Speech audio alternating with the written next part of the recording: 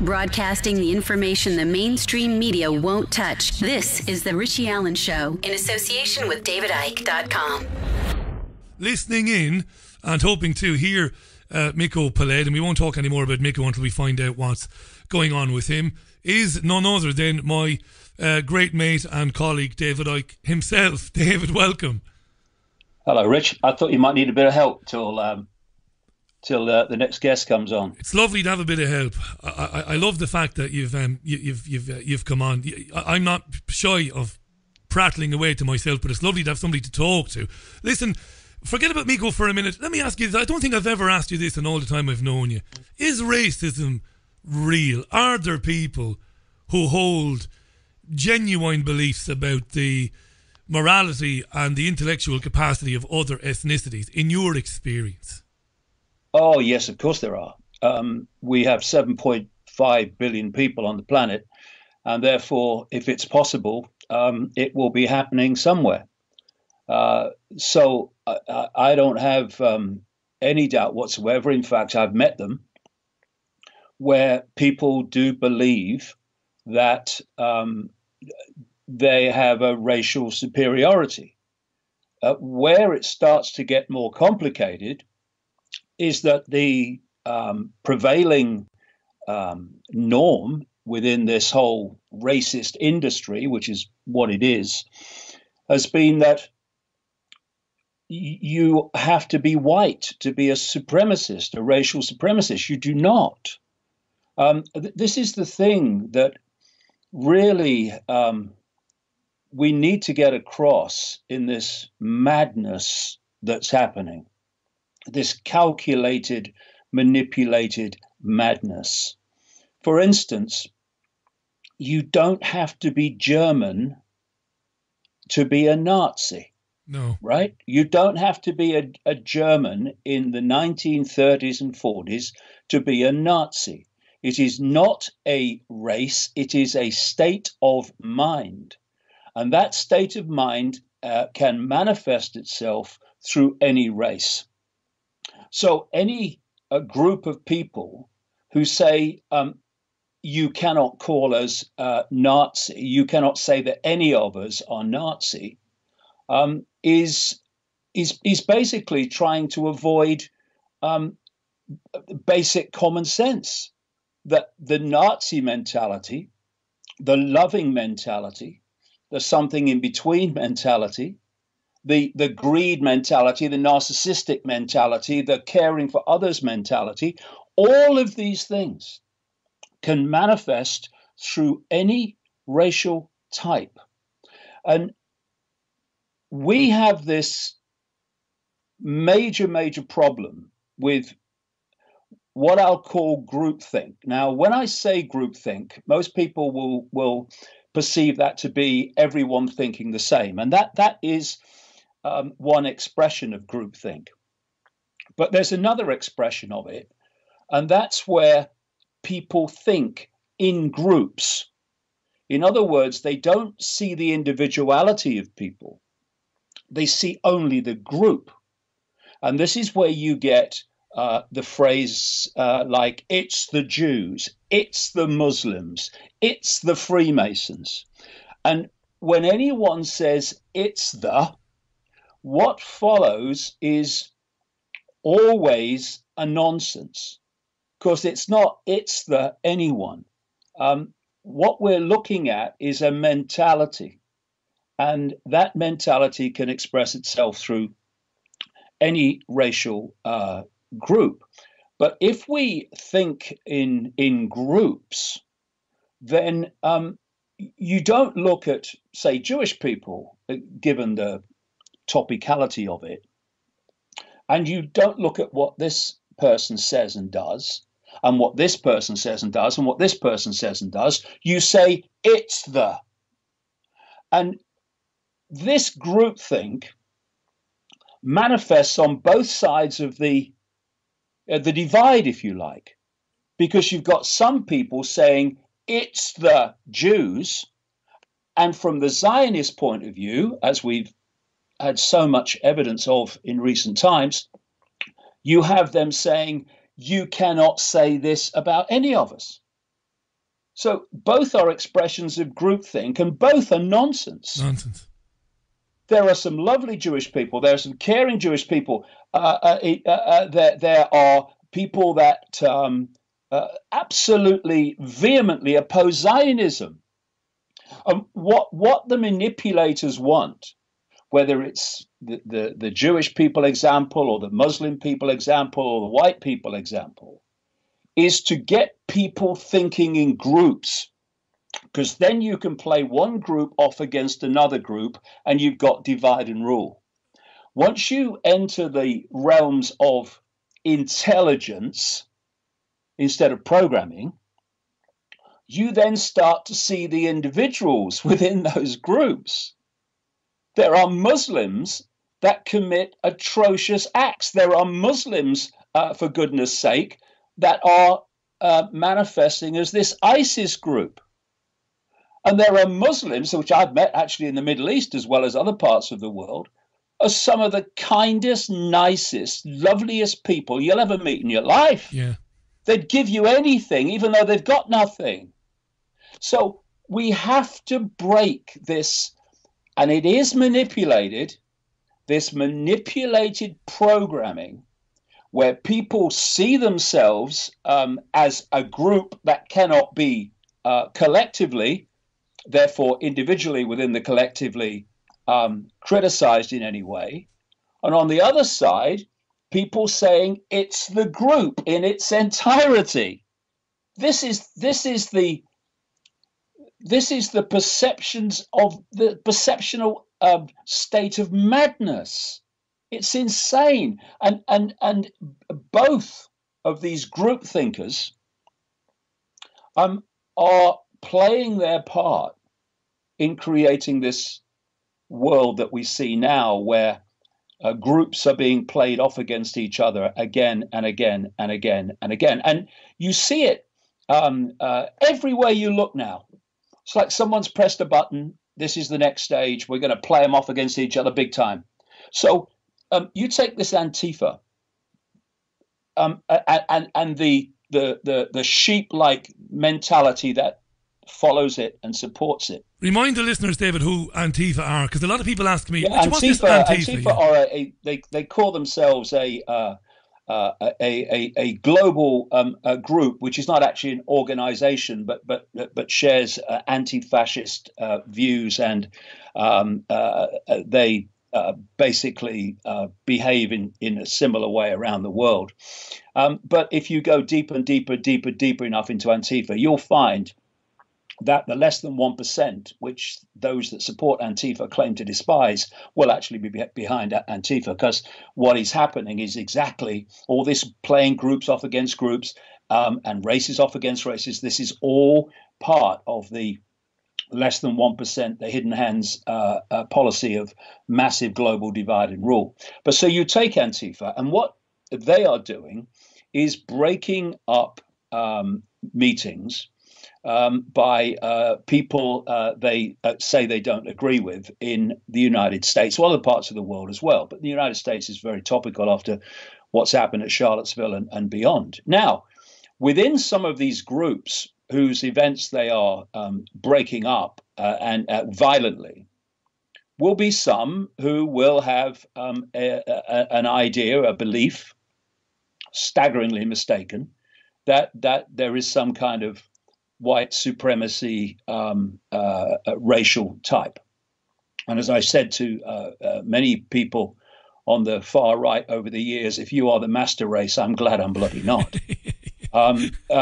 But because of this groupthink, everyone who doesn't agree with the Antifa program, because that's what it is a Nazi. People that go along and just have an event calling for freedom of speech is a Nazi. It's not, well, you're saying you're white supremacist and you're better than everyone else, and you say this and you're, all that stuff. No, it's not seeing the individual behavior and seeing the individual view. It's labeling an entire group called white people having a meeting. White people who are not Antifa supporters, that is, as Nazi. And if you look at the transgender situation, the Muslim situation, the political correct situation in its entirety, it's all about playing different groups off against each other by perceiving all those groups as some kind of blob. Kind of blob mentality, instead of seeing the individuals and the individual behavior and the individual views within them and looking at them and realizing that actually it's not a blob. A lot of people who say this transgender agenda has got ridiculously out of hand are transgender people. I mean, people who look at some of the destruction of freedom of speech. You can't say that, you can't say that, you can't say that. Or people who you would think would be agreeing with it, but they're not. They're saying, well, look, I'm not offended by that. What's the problem? I don't feel there's a problem. The problem is being created, and it's being created by this groupthink.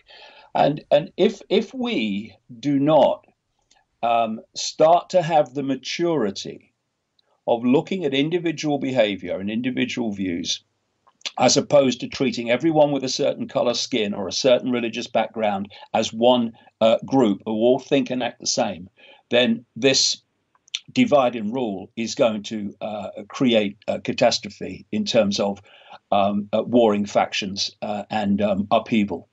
And the other thing is, if someone comes at me with a machete, right? I might actually have a problem because I could be done some damage with a machete, right? But if someone comes at me with words, well, whether I'm affected by those words, it's not like a machete when it hits you. Actually, there are consequences. Words are a choice about whether you are affected by them or whether you are not. Being hurt, being offended is a choice. And, I have to smile to myself recently, where I'm being attacked and people trying to silence me for saying this. You can't say that. You upset this people. You're offending these people. When for the last nearly 30 years, I've lived my life in the face of ongoing ridicule and abuse. But because it's not directed at me because I'm a white male, then that's okay. You can do that. It's not a problem. It's not politically incorrect to give me decades of abuse and ridicule. And yet it should be according to political correctness. But from my point of view, I don't give a damn. I don't give a damn. Why? Because I've chosen not to care what people think of me. And along with this groupthink program has come this other deeply connected program whereby everyone is being constantly encouraged to be offended by whatever anyone says about them that they don't like. And if we go on like this, it's the end of discourse. When you've got people like Facebook and Google saying that we are going to treat as conspiracy theories and therefore suppress their circulation anything that does not conform with accepted political and scientific fact, right? Just look back a few years, a few decades, a few centuries, and see what people believed to be political, social, and scientific fact, that through discourse and challenge and questioning were shown to be utter frickin' nonsense. But if you can't have this discourse because only this narrow band of acceptable opinion and view is allowed to circulate, then one of the expressions of it is not only that people lose freedom of speech, but that the human race regresses mentally, emotionally, and intellectually, because it can't grow because its current status quo perceptions can't be challenged. And so when Mikko Peled is talking today, I don't know what's happened to him, but talking today about let's just have discourse and let's have debate and see where we go. That's the way the human race has expanded its understanding since the human race was created. Since the year dot, absolutely. Once you stop that, first of all, you start to regress because the status quo is never challenged, so the status quo starts to solidify. But secondly, it means once you have a block, a censorship of open, free discourse, it means that someone's deciding what discourse there can be and what discourse there can't be. And once you enter those realms, you're in a tyranny. Because that which is dictating what can be said and heard is going to do so on the basis of what benefits itself. And so we are really, Richie, now at this crossroads, this fork in the road now, and it's big time, and it's come on really quickly in the last little while. Very quick. Where we, as a human race, as a consciousness beyond the human race, have got to decide if we are going to go on walking down this, actually walking backwards with our heads bowed, saying yes, sir, no, sir, anything you say, sir, down this road to what would make Orwell wince, where it's designed to end up, or whether we are actually going to stand up and say, no one is going to dictate to us what we think, no one's going to dictate to us what we say and what we discuss. Because if we allow that to happen, then not only will tyranny come, it in itself is a tyranny. And these people, whether they are Zionist zealots or Muslim zealots or any white supremacist zealots, whatever they are all standing on the same mental and emotional ground, labeled staggering levels of arrogance. And also, I've never met anyone or observed anyone who wanted to silence others who didn't have something to hide. All the abuse that I've had for nearly 30 years, I don't want to censor any of them. I don't want to censor idiot journalists writing idiot things about me. I don't want to do that. Because once you start to censor what people can say, then you're starting again to walk down that road of tyranny. That doesn't mean there shouldn't be consequences for what people say, in the sense that if you are urging people into violence and urging people into beating someone up or burning a building full of people down, there are laws against that. And therefore it needs to be dealt with. Prosecute. That's a criminal act. Absolutely. But to censor people actually speaking, let's just think about that. You are dictating to another human being what their vocal cords can manifest. What kind of ludicrous world is that? If people want to, like I say, urge people into violence, there are laws against that to stop other people being hurt.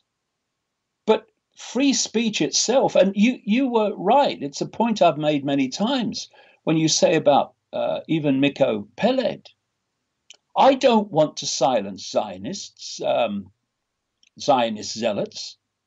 I don't want to silence the campaign for anti-Semitism from telling their lies about me. because I can deal with that. I want the free flow of information, because then you are saying to humanity in general, be mature, get informed, make your own mind up what you make of what these people are saying. This person's saying that, this person's saying that. You decide. Not a censor saying you can hear this, but you can't hear that. Therefore, you're far more likely to believe what you hear rather than what you don't even know exists, because we're not letting you hear it. Let's hear all views, and then let's make our own mind up. Because in the end, sanity will prevail if the free flow of information is allowed to proceed. Insanity and tyranny will prevail whenever freedom of expression is imposed upon. Folks, you're listening to David Icke. Miko Peled was supposed to be on the programme today. We've not heard from Miko. At this stage, I'm beginning to think that he made a decision at some stage this afternoon not to come on, because he hasn't been in touch. If something had happened, he would have been in touch, I reckon. I have communicated quickly with John Rappaport. John said he's happy to come on in 10 minutes, around 20 past the hour or so. He's happy to wait a few minutes. David jumped into the breach. Very important stuff, this. Yeah, I don't want to take John's time, though. Not Rich. At all.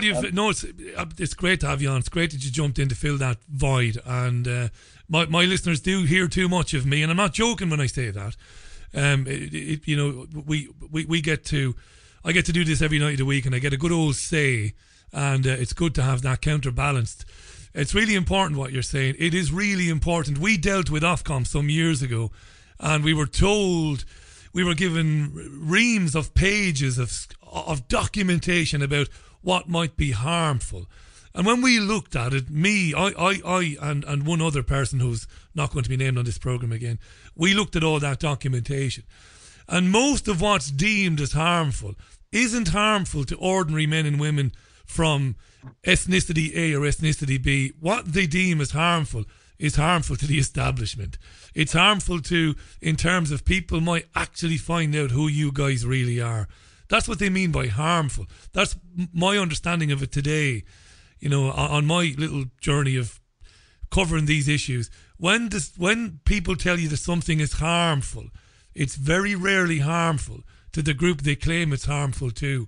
It's usually harmful to them.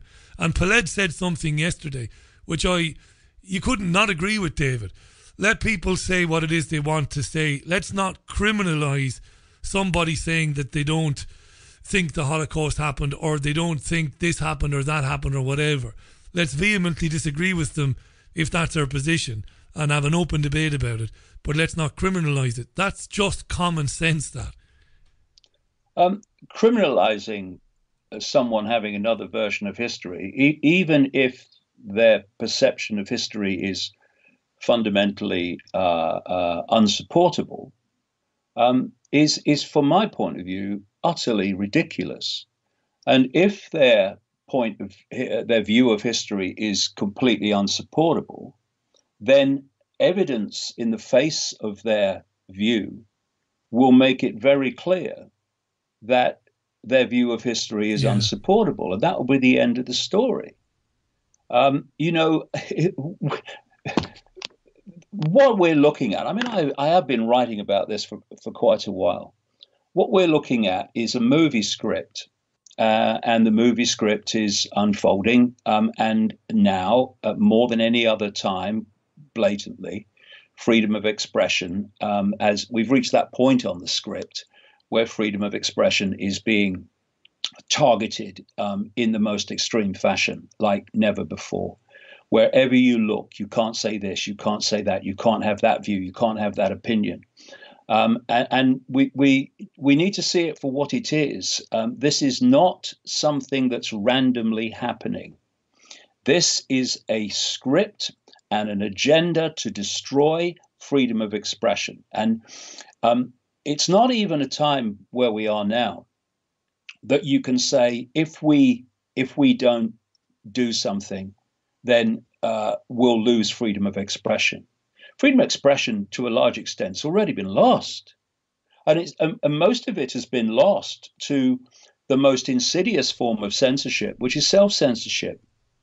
Once you have a view that is different to the tyranny, which is being policed to a very large extent by those that call themselves progressives. I'm talking about the non-liberal progressives that claim to be anti-fascist while acting in the very same ways that the fascists of Nazi Germany acted, which is to burn books and stop people speaking in public and to intimidate people who have a different view. That's how the Nazis acted in Germany, to stop their exposure.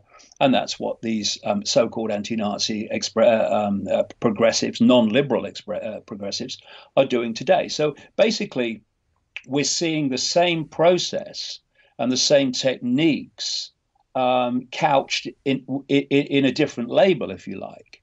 As I said, I think when we were talking sometime before, if you want to bring in a fascist tyranny, then it's not a good idea, especially with what happened in the 1930s and 40s in Germany. It's not a good idea to do it through someone with a small moustache who's goose-stepping down the street with his arm in the air. You do it through groups that call themselves anti-Nazi. Yeah. And we again, this is another part of breaking down this groupthink program, is to not listen to words. Don't listen to what they say and what they say they stand for. Look at how they behave. And then you'll see what's really going on and what they're really about. And it's like that old phrase about, if it quacks like a duck and it waddles like a duck and it's got feet like a duck, then it's a duck.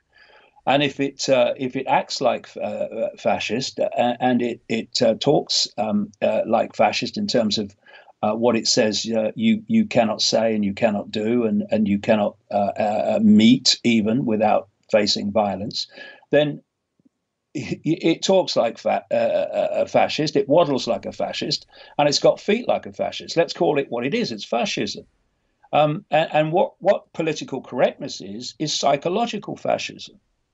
And once people feel intimidated about speaking their truth, whether their truth is turns out to be factually right or not, it's their truth. It's their personal truth. Once they reach the point where they're intimidated into silence, well, we're not even having a debate now. We're not having a debate whether this person should be allowed to say this or why they shouldn't be allowed to say it. There's just no debate because they're just not saying it anymore. And this is where we're going. And everybody, and I hope some of them are listening to this program. There won't be many, but I hope some of them are. Yeah.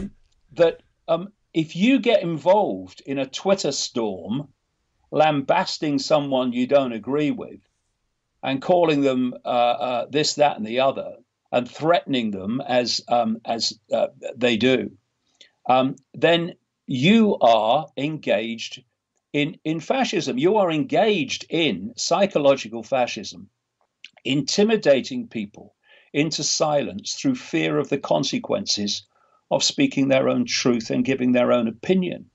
And don't tell me you're anti-fascist and this, that, the other, anti-Nazi. Don't give me that crap. You're acting like the Nazis did. And if you're afraid of the free flow of information, if you're afraid of someone having a different opinion to you, then you haven't got much confidence in your own opinion. Do you know, Will, thanks for doing this, for jumping in, by the way. No problem. I'd have asked you, but I know you work all day long. I know what your routine is. I'd have asked you, but I wouldn't be doing that to you because you work hard enough as it is. I'm going to give John a ring in 3 minutes. These themes David is discussing here are among the themes. See, the Irish can't say their THs, but that might just be racism, or it could be true because we don't pronounce our THs. But the themes in David's forthcoming book, there are several hugely important themes, and this area he's exploring in a way that I don't think has been done before. It's hugely important. There's no doubt about that. We'll be chatting for the Dot Connector podcast on Thursday, Friday this week. You're in Maastricht very soon. You're everywhere, right? I'm in Slovakia, and then we've got Slovakia. the book launches in November in Edinburgh. All the tickets have gone for that, and Manchester And London. And London. It's a 3-course dinner and some music, and I'm going to speak and answer questions for 2 hours and talk Brilliant. about this new book, which even by my standards is absolutely explosive. Not just because of what's in it, but massively because of what's in it, but also because of the environment in which it's being published, the world we've been describing for the last half an hour. I think a lot of people, when it comes out, are going to be punching the air. All those people that self-censor because they're frightened of speaking their truth, they're going to be punching the air. And all those people that want to destroy freedom of speech in their arrogance are going to be taken to their beds and sipping sweet tea. Fantastic. I look forward to it. It's going to be brilliant. Slovakia, Maastricht, that's coming up very soon. DavidIcke.com, the worldwidewakeup.com as well for tickets. The speaking events, the one in Edinburgh is gone, but Manchester and London, find tickets for that. Going to be absolutely brilliant, and I can't wait for the book. Thanks for your thoughts on that, David. It's been brilliant. Really has been Cheers, brilliant. Rich. Thanks for Give jumping my best in. to John. It's a long time since I met John Rappaport, back in the days when I had very long hair in California, when I was talking to nobody. Less miles on the clock back then. He's a really good guy, John. Yeah. He's not been on Give for him my ages. best. I will indeed. It's the first thing I'll say. Thanks, mate. I'll talk to you real soon. Cheers, Rich. Cheers, David. Bye for now. Pretty great of David to do that jump. He was listening, expecting to hear Miko Paletti. He wanted to hear what Miko had to say, and when he didn't show, he jumped into the void, into the breach, which is brilliant. Really important stuff. That the book will be out soon. Stay in touch with DavidIcke.com for that. I can't wait to read it.